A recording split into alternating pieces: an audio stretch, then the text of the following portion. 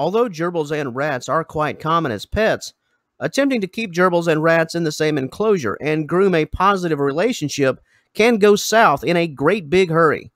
While gerbils and rats are indeed closely related, that's where the common bond ends. These rodents can't live together, as anxiety, fear, and physical conflict will be the order of the day. In this video, we will address the relationship that gerbils and rats have, or don't have, while also discussing why conflict is so common. We will also speak to their differences and how you can better tell gerbils and rats apart from a visual standpoint. You can have both gerbils and rats in the same house.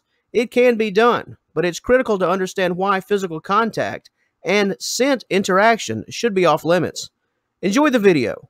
We hope you find this content helpful and informative.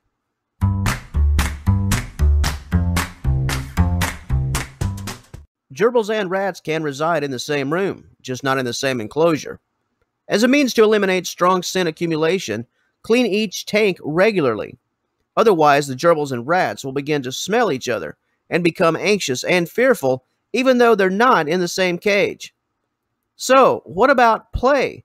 Can gerbils and rats be placed together for a short time to play? The answer is no. More tension and more conflict. If they can't live together, they certainly can't play together. The result would involve fighting. The scents would be too strong and any form of play wouldn't last very long. Territorial markings, or attempts to mark, will end in conflict.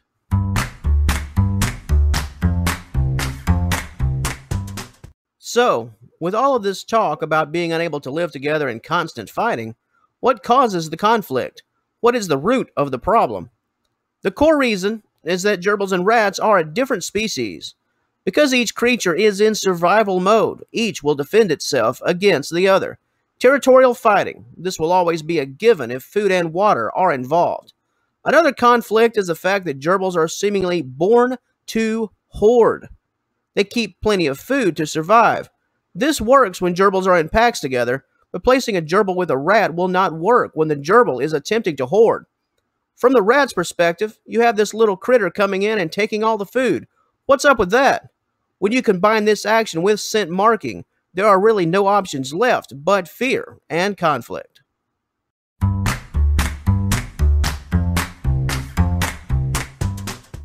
From the outside looking in, it would be easy to assume that gerbils and rats are the same. That's a fair assumption, especially for a novice. Hey, we've probably all assumed as much at one time or another. Gerbils, hamsters, rats, mice, all the same. When it comes to gerbils and rats, there are several core things that do set them apart. They are a different species, as noted earlier. They behave differently. They can't consume the same foods because they each have different nutritional requirements. And finally, they look completely different. Once you see a gerbil and a rat and pay close attention to detail, you'll never forget the differences. Rats are larger. They also have longer tails. Rats have larger and more rounded ears. Rats have longer faces, and they also have longer whiskers. Outside of appearance, these notable differences, coupled with an independent survival mode, are why gerbils and rats will always be unsuitable cage mates, and always at odds. And on that final note, that will conclude things for this video. As you can see, gerbils and rats are indeed the odd couple, or in this case, the off-limits couple. It's best to keep each rodent in its own cage with its own food, water, and housing, and with its own scent. Creating two separate worlds is imperative. You know where they are. You don't have to let the right hand know what the left hand is doing. Your gerbils and rats will be much healthier and happier without having to deal with the anxiety and fearful threat of a perceived enemy. If you would like to know a bit more about this subject matter, we encourage you to visit us at gerbilwelfare.com. If you're on site viewing this video currently, then we invite you to read our article on the matter. If you're viewing us off-site, please click the initial link in the description box that is available to you. That will take you to said article. It's always our pleasure to be of service to you. And until our paths cross again, we thank you so much for watching. We wish you all the best, and we hope you have a wonderful day.